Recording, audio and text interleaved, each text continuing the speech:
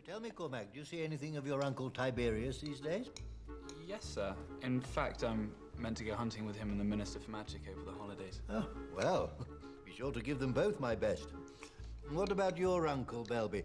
For those of you who don't know, Marcus's uncle invented the wolfsbane potion. Is he working on anything new? Don't know. He and my dad don't get on. Probably because my dad says potions are rubbish.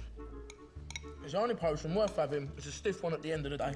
What about you, Miss Granger? What exactly does your family do in the Muggle world? My parents are dentists. They attend to people's teeth. Fascinating. And is that considered a dangerous profession? No. Although, one boy, Robbie Fenwick, did bite my father once. He needed 10 stitches.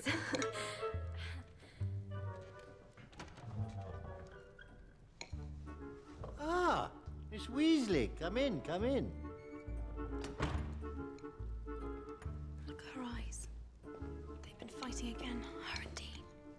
Sorry, I'm not usually late. No matter. Just in time for dessert.